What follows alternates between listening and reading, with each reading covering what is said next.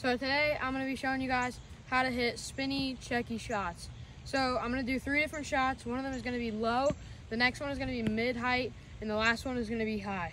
I'm going to start out with the low shot, and what should happen is it should take one bounce, kind of check up, and then just trickle out a little bit more.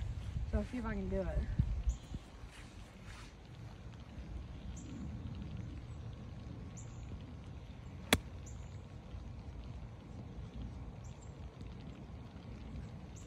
Kind of just like that.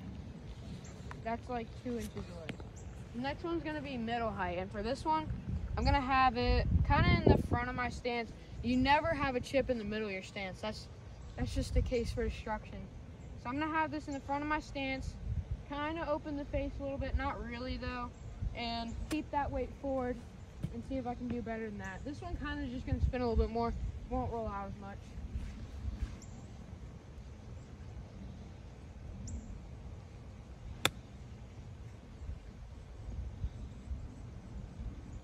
That right there is pretty decent. It's about 4 feet away or so.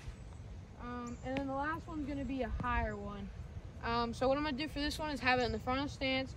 I'm gonna open the face a lot, and I'm gonna try and kind of feel like I'm using the back of the club to hit the ground.